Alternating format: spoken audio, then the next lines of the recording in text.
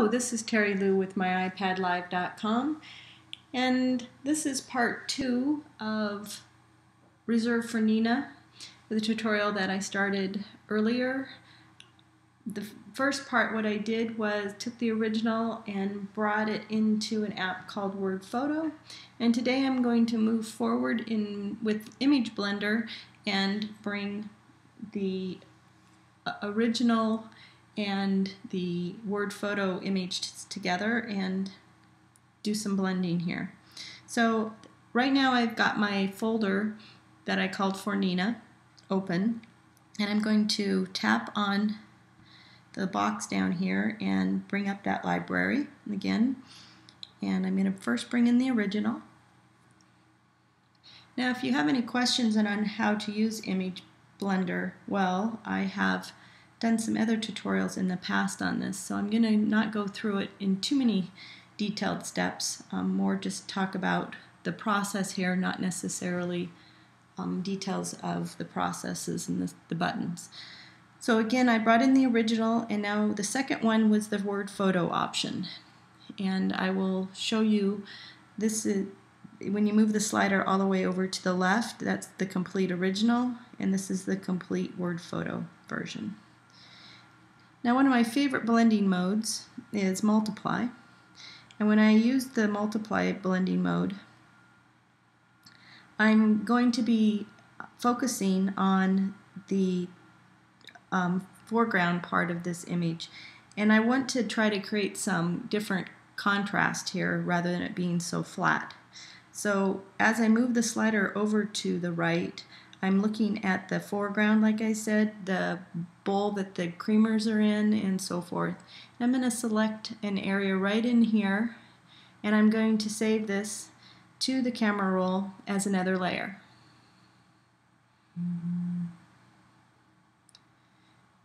Now I do not want to start over with a clean object because I want to start over again, so I just tap anywhere on the screen.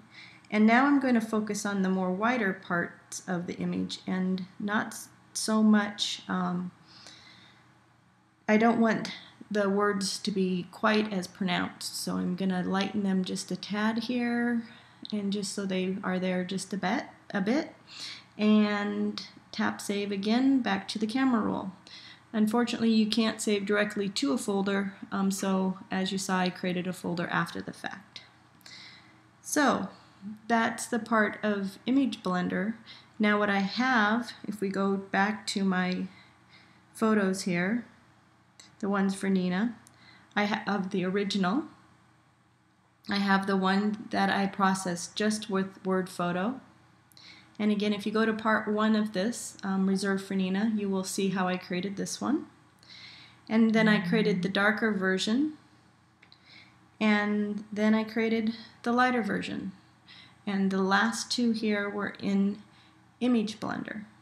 Now from here, I'm going to bring these different layers into, actually all 3 of these layers, into Filterstorm 2 at a time, and I'm going to end up, first of all, blending. Again, you can see that I've brought in the portion that breaks the cup, and the white part's a little lighter, and I darkened the foreground where the bowl is sitting. And then I also was able to bring in the original image, and I made the plaque completely visible with no words at all on it.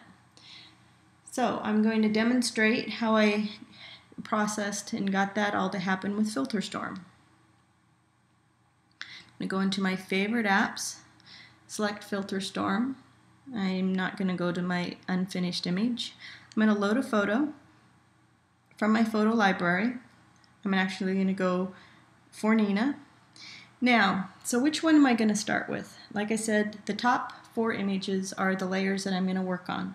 The first one being the original, the second one being the Word Photo, the third one is the dark parts in Image Blender, and the fourth one is the light parts in Image Blender. So I have 4 layers. So I think of it as which one of these images am I going to want most of the pieces of. And in this case, I'm going to want the Word Photo one, the second one, is going to have most of the pieces and that are not going to be changed. So I'm going to tap on that one, and so it'll load that image.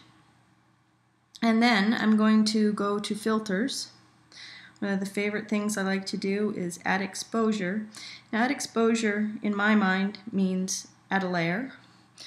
So I'm going to go back to my folder for Nina, and then I'm going to pick this time the layer, which is the third one over, of the dark areas of the bowl that the creamer goes into. Again, this is going to now make a selection concept for me. And here you have a double exposure now of both of those layers, and I'm going to now tap Fit to Image. And what happens when I hit tap Fit to Image, it will now show me the first image that I brought into Filterstorm, but in the background is where the second image, which is the darker image, is. And I'm going to pull that forward and expose it by tapping on the brush and painting in the brush with the brush. Now, in this case, I'm going to bring up the opacity to 100. And as you see, the diameter, I'm going to want the diameter to be a little bit bigger. And before I start painting in there, I'm first going to tap on the zoom move tool, and I'm going to take this area where I know I want to work, which is the bowl, and I'm going to again select the brush, and now I get to see the size of brush that I want. See, the brush size changes as you zoom, so you want to be sure that you don't get too small of a brush. And now as I paint, you can see that I'm exposing the darker Image Blender image that I brought in second as an add exposure. Again, please don't think of this as always adding an exposure. It happens to be adding a dark exposure this time. I moved back and forth through my tools.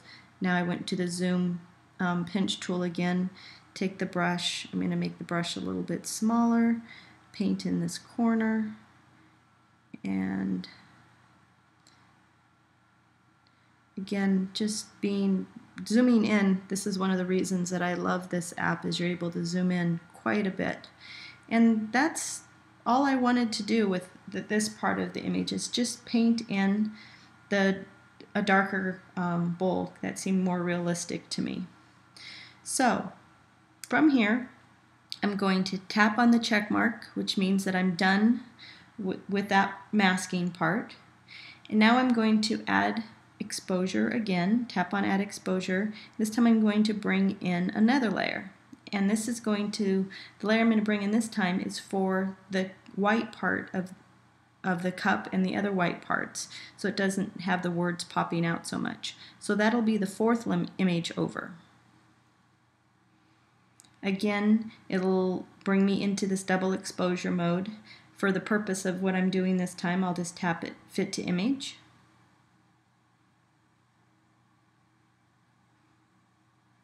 And again, the second version that I brought in, the one I just brought in, that I'm going to use is on the back of this. I guess hidden behind is a better way to say it. So I zoomed in, I'm going to select the brush, and now as you see, I'm lightening the area of the white, just painting it in, just so these words aren't quite as pronounced. And a lot of people ask me what stylus I use. I don't use a stylus. I simply do use my finger. I really like the feel of the glass. I feel like I'm actually painting when I can feel the smooth glass under my finger. I know a lot of people love their stylus, and I think that's great. It's just a personal choice that I have. I also have a tremor, so I find that if I was to end up using a stylus of some sort, it only gets me farther away from the art, which creates more of a shake for me. So having my finger directly in the glass is real beneficial for me that way. So as you see, I'm going to not, I'll just show you that I also went over to the other side. And if you do go over in an area that you don't want to actually paint in, you can zoom into it, select the eraser, and simply erase that area that you went into. It was a mistake. So you can see it takes on a pretty different look when you are lightening these words.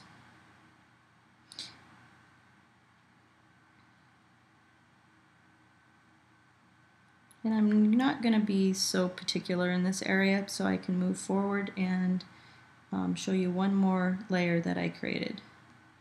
So you can see, whoops, I'll just finish this part here.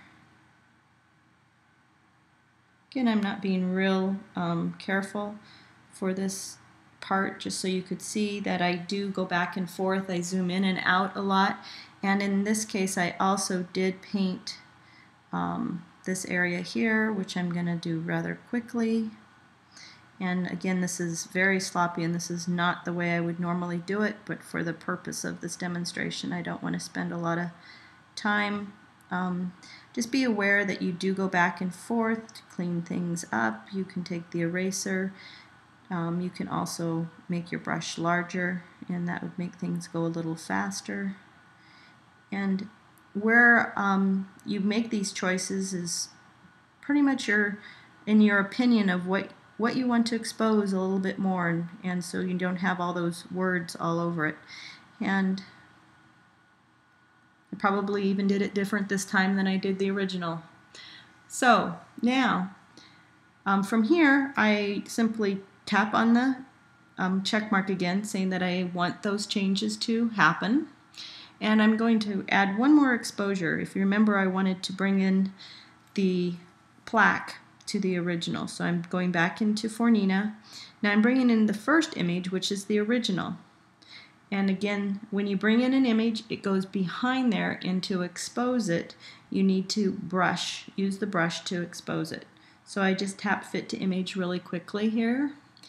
And now I'm going to zoom into this plaque, tap on the brush, and simply amazing how different that looks when you expose it here. Now again, this is when you want to spend some more time making sure that you finish these edges nice for your final image, and not made it look like you had just sloppily painted. You wouldn't want to do something like this. So you can easily clean that up by bringing in your brush, or your eraser, excuse me. And also another helpful hint is if you lower the opacity, it doesn't change things quite as dramatically as you go back and forth. Again, I'll go off the edge here a little bit. You can see it wasn't quite as harsh going off. And even, I'll really zoom in when I'm trying to clean up these edges, so you get right up in there, making sure that those edges look really nice. Going back to the Move Zoom tool, tapping on the brush, tapping on the eraser, cleaning that up. Zoom tool.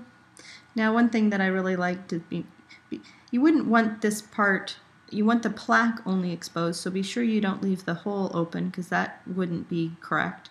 So be sure that you erase inside of there again, and put the wallpaper back inside the hole. Oops.